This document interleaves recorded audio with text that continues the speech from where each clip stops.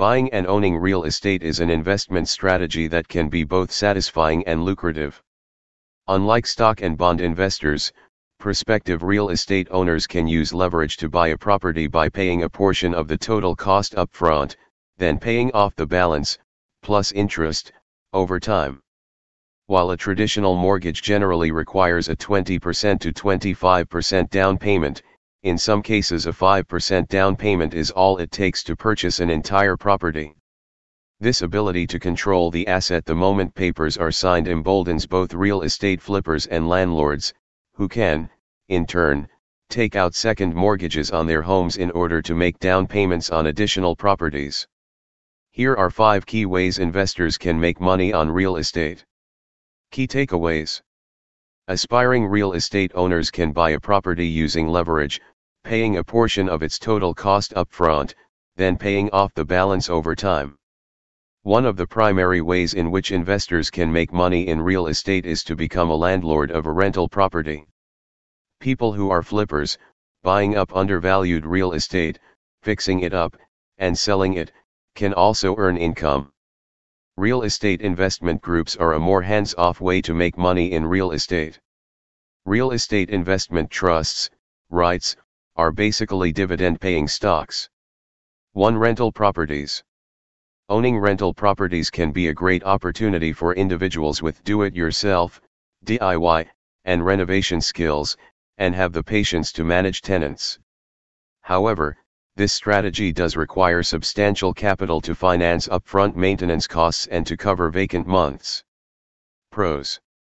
Provides regular income and properties can appreciate. Maximizes capital through leverage. Many tax-deductible associated expenses. Cons. Can be tedious managing tenants.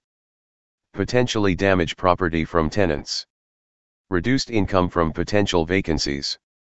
According to U.S. Census Bureau data, sales prices of new homes, a rough indicator for real estate values, consistently increased in value from 1940 to 2006, before dipping during the financial crisis. Subsequently, sales prices resumed their ascent, even surpassing pre-crisis levels. It remains to be seen what the long-term effects of the coronavirus pandemic will be on real estate values. 2. Real estate investment groups, REITs. Real estate investment groups, REITs, are ideal for people who want to own rental real estate without the hassles of running it. Investing in REITs requires a capital cushion and access to financing. REITs are like small mutual funds that invest in rental properties. In a typical real estate investment group, a company buys or builds a set of apartment blocks or condos, then allows investors to purchase them through the company, thereby joining the group. A single investor can own one or multiple units of self-contained living space, but the company operating the investment group collectively manages all of the units, handling maintenance, advertising vacancies, and interviewing tenants. In exchange for conducting these management tasks, the company takes a percentage of the monthly rent. A standard real estate investment group lease is in the investor's name, and all of the units pool a portion of the rent to guard against occasional vacancies. To this end, you'll receive some income even if your unit is empty. As long as the vacancy rate for the pooled units doesn't spike too high, there should be enough to cover costs. Pros. More hands-off than owning rentals. Provides income and appreciation. Cons. Vacancy risks.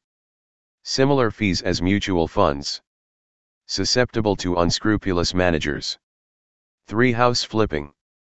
House flipping is for people with significant experience in real estate valuation, marketing, and renovation.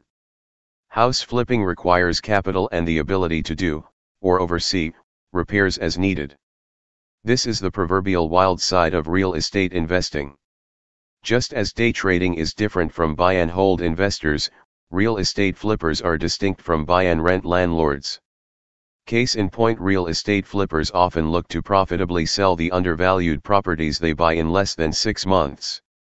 Pure property flippers often don't invest in improving properties.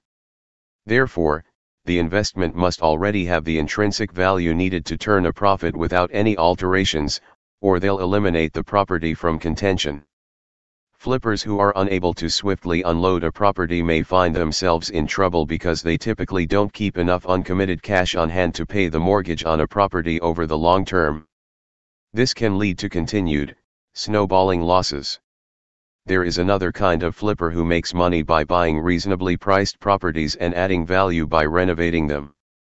This can be a longer-term investment, where investors can only afford to take on 1 or 2 properties at a time. Pros: ties up capital for a shorter time period. Can offer quick returns. Cons: requires a deeper market knowledge. Hot markets cooling unexpectedly. For real estate investment trusts, REITs. A real estate investment trust, REIT, is best for investors who want portfolio exposure to real estate without a traditional real estate transaction. A REIT is created when a corporation, or trust, uses investors' money to purchase and operate income properties. REITs are bought and sold on the major exchanges, like any other stock. Point 3. A corporation must pay out 90% of its taxable profits in the form of dividends in order to maintain its REIT status. By doing this, REITs avoid paying corporate income tax, whereas a regular company would be taxed on its profits and then have to decide whether or not to distribute its after-tax profits as dividends. Point 4. Like regular dividend-paying stocks, REITs are a solid investment for stock market investors who desire regular income. In comparison to the aforementioned types of real estate investment, REITs afford investors entry into non-residential investments, such as malls or office buildings, that are generally not feasible for individual investors to purchase directly. More important, REITs are highly liquid because they are exchange traded. In other words, you won't need a realtor and a title transfer to help you cash out your investment. In practice, REITs are a more formalized version of a real estate investment group. Finally, when looking at REITs, investors should distinguish between equity REITs that own buildings, and mortgage REITs that provide financing for real estate and dabble in mortgage-backed securities, MBS. Both offer exposure to real estate, but the nature of the exposure is different. An equity REIT is more traditional, in that it represents ownership in real estate, whereas the mortgage REITs focus on the income from mortgage financing of real estate. Pros: essentially dividend-paying stocks. Core holdings tend to be long-term, cash-producing leases. Cons: leverage associated with traditional rental real estate does not apply. 5 online real estate platforms. Real estate investing platforms are for those that want to join others in investing in a bigger commercial or residential deal. The investment is done via online real estate platforms, also known as real estate crowdfunding. It still requires investing capital, although less than what's required to purchase properties outright. Online platforms connect investors who are looking to finance projects with real estate developers. In some cases, you can diversify your investments with not much money. Pros: can invest in single projects or portfolio of projects. Geographic diversification. Cons: tends to be illiquid with lockup periods. Management fees. The bottom line: whether real estate investors use their properties to generate rental income, or to bide their time until the perfect selling opportunity arises, it's possible to build out a robust investment program by paying a relatively small part of a property's total value upfront.